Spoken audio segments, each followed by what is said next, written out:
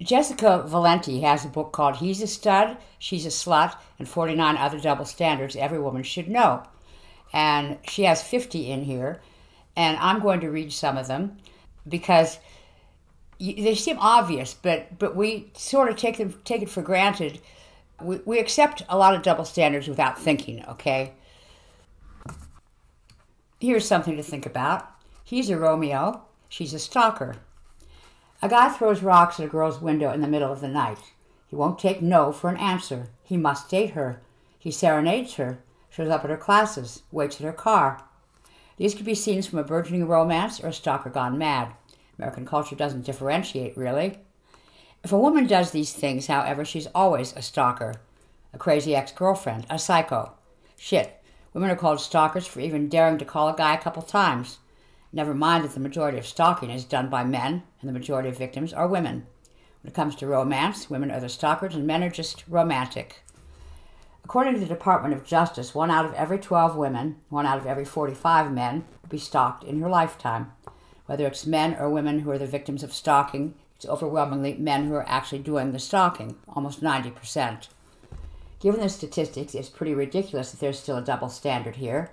When a man stalks, it's often portrayed as just a joke or romance, but almost anything a woman does will be labeled as stalking or pathetic. You need not look much farther than Hollywood for the stereotypical crazy female.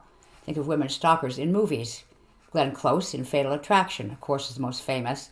There's also Demi Moore in Disclosure, Rebecca De Mornay in The Hand That Rocks the Cradle, Jennifer Jason Leigh in Single White Female, or Kathy Bates in Misery. What most of these characters have in common, besides the crazy, is that they're sex-crazed, single women who just can't wait to get their hands on someone else's man. Even funnier, women stalker characters are often presented in direct opposition to traditional femininity.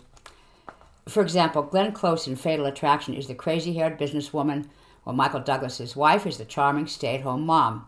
Same thing in Disclosure. In Single White Female, one of the first signs that something is amiss with Jennifer Jason Leigh's character is when a shocked Bridget Fonda catches her masturbating. You know, because only psychos do that.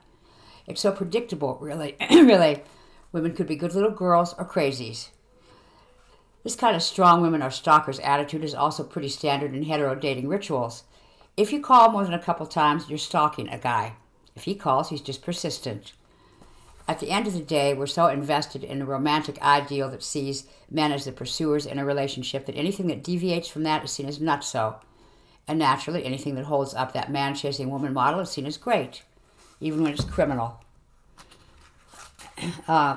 In 2007, I wrote a post on my blog, feministing.com, about a creepy shirt Walmart was selling that said, "Some call it stalking, I call it love."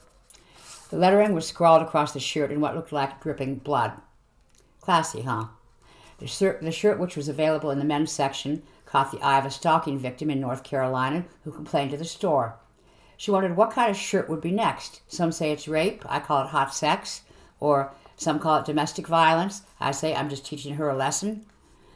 In the comments section, I was surprised to find how many people, mostly men, thought the shirt was simply funny. There was no larger issue there. Let me tell you something, it's not funny. Even I was stalked once, and it was one of the scariest things I've ever experienced. The thought of this guy still creeps me out so much, frankly, that despite my being a big fan of writing anything and everything about my life, I would never go into the details of the situation, because I'm terrified he might read the book and take that as a sign that I'm interested. So, what to do? Take stalking seriously, for one.